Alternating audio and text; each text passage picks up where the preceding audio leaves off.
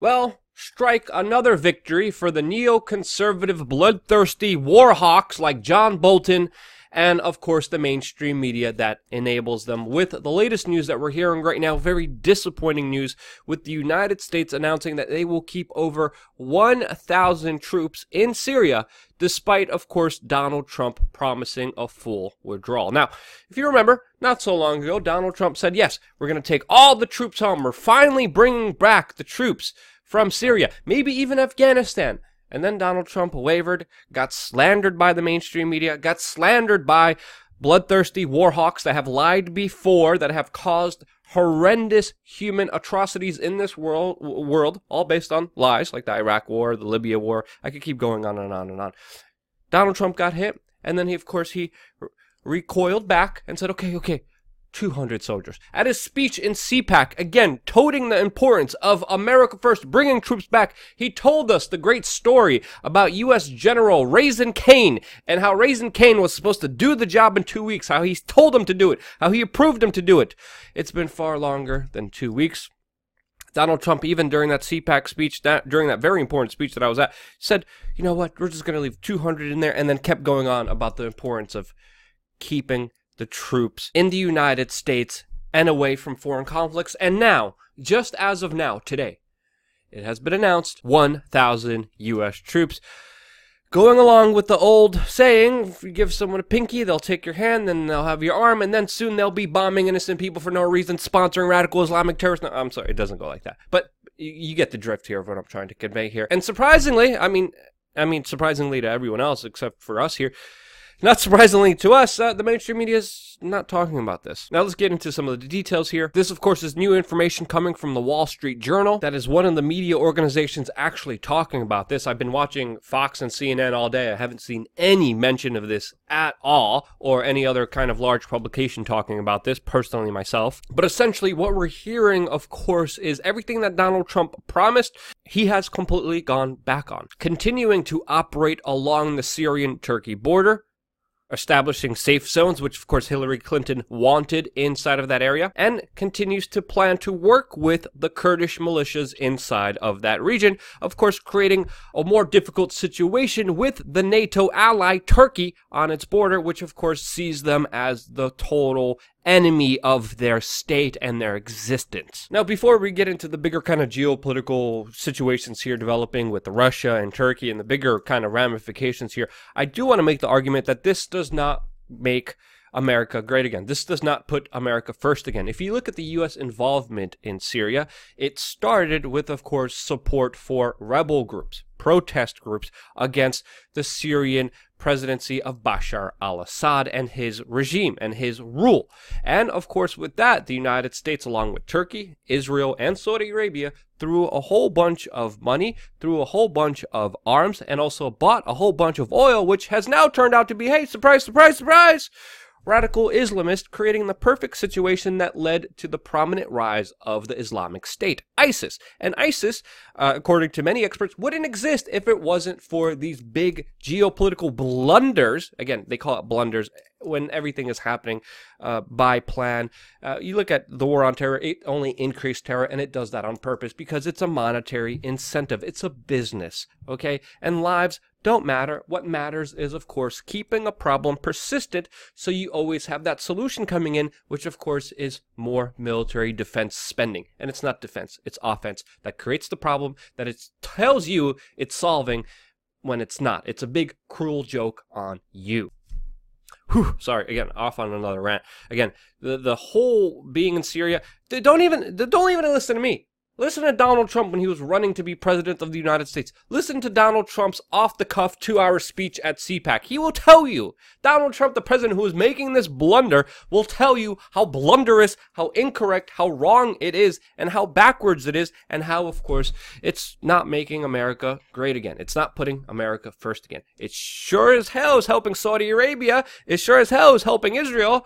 But again, Again, let me get to the geopolitical stuff, because the counterpart here, of course, is Turkey. That, of course, is the clear kind of loser here, as well as the Syrian government, as well as Iran, as well as Russia, as well as China, which, of course, are geopolitically opposed in this kind of proxy war conflict between what are really world powers. Really, what we're seeing here is the United States going against Russia and China geopolitically, with Russia and China supporting, funding, and aiding the opposite side. The United States been caught aiding the terrorist side, the rebel side.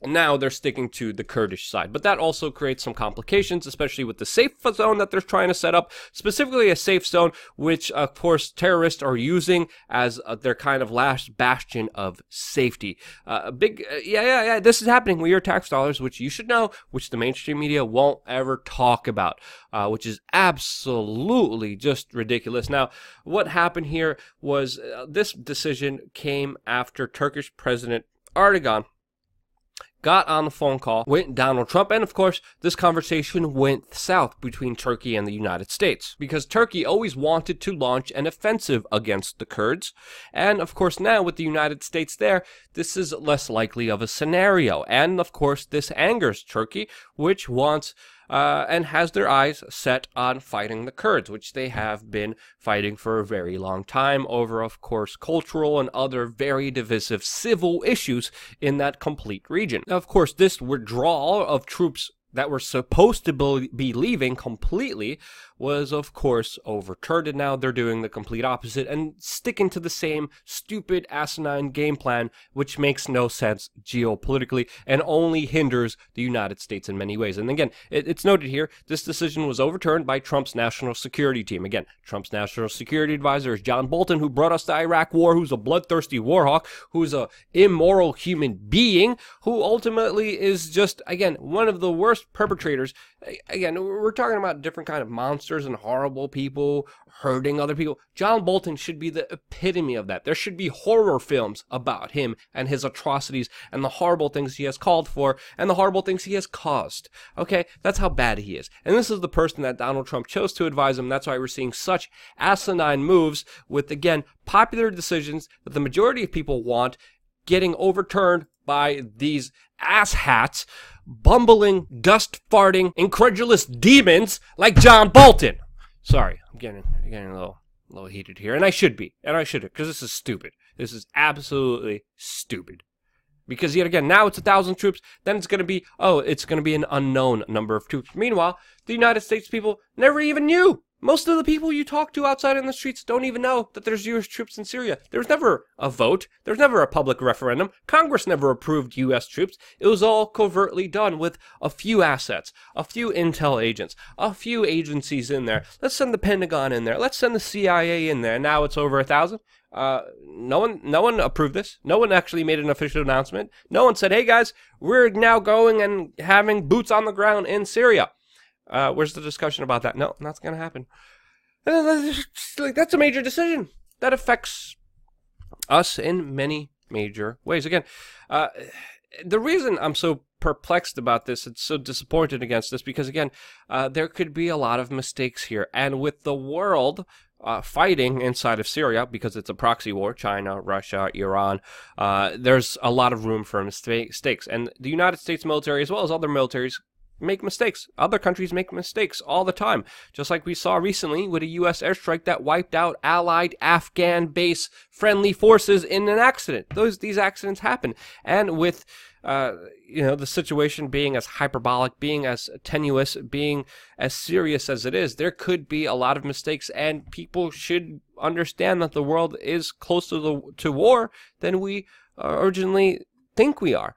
Especially with the disastrous situation unfolding between India and Pakistan, and with the world becoming more increasingly wary of the U.S. global hegemony.